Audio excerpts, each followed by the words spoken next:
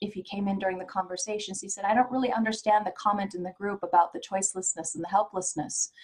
And I didn't either in the first couple of years. I was so confused because in the beginning, before you come to human design, everybody's like, I create my own reality, I have free will, and and all this, I'm in charge stuff. And then you come to design, and at some point down the road, it took me a couple years to get to this, you hear that the voice said, no choice said the voice. And the choicelessness was something I was like, I don't get it. So a friend of mine talked to somebody who is a channeler, if you've heard of Bashar, and I have that as a recording, in fact, the two of them talking, and we're like, okay, please explain to us. And Bashar went into his normal spiel of you create your own reality and free will and da-da-da-da. You're going down the same path and you could choose to skip and run or you could choose to crawl, but it's your choice. And then what happened? He said, oh, wait a minute. We have something else coming through. The reason for that teacher saying no choice is because the structure never changes. The structure of the body graph does not change. Real big example. Can we choose to be immortal? No, because we are mortal beings. However, if we were to change the structure of the body graph and had the sacral connected to the heart center, which down the road is one of the beings that could come into reality, it's an evolution of the body graph, then we would have an immortal design. But we can't change that. We can't choose to change that.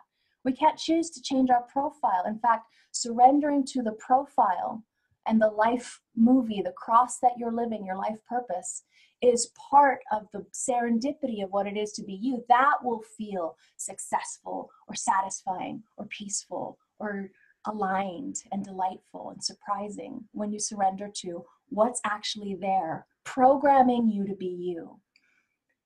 Hopefully that helps a little bit with the choicelessness thing, because it's a big thing to wrap your head around, especially if you're really into law of attraction, which there's nothing wrong with, but just to kind of switch it a little bit, to see you for you. And that when the sun and earth shifts, we're not in a second line day anymore. When it shifts to a third line day, now we see what happens is that there are going to be mistakes that are being made. There's going to be trial and error. There's going to be bonds made and broken. There's going to be adaptability, mutativeness. There's going to be structures that you bump into as a third line, which is so different from what a second line is. And that's why no choice. We can't change what the design is. However, we can evolve.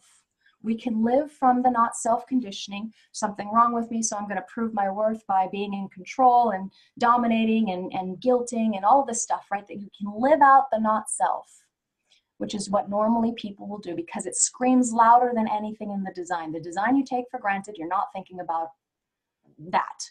You're always trying to make a decision out here because when you're in the openness, it gets amplified. And now you're all fearful and scared for your own survival. So you make a snap decision in order to get rid of the fear rather than waiting and being patient and trusting in your own intelligence, whatever your intelligence happens to be for you. For me, emotional intelligence. And in the design itself, it's not like when I was born, I was inspiring as a little baby cooing there, or imaginative particularly. The brain system doesn't fully develop until about 25. That's why you won't be able to rent a car until at 25. So our life experience now, halfway marker is Uranus opposition. It's about 40 years. So the maturing of the vehicle takes longer because we are 9-centered. We're not 7-centered, which was about 30 years to, burn out and die. Now we're getting 80 years lifespan because we're Uranian. So when we hit 50, now we have a design that comes in, our Chiron return, that allows us to fully flower in the expression of our true potential. And that doesn't happen till a certain age. That's the choicelessness.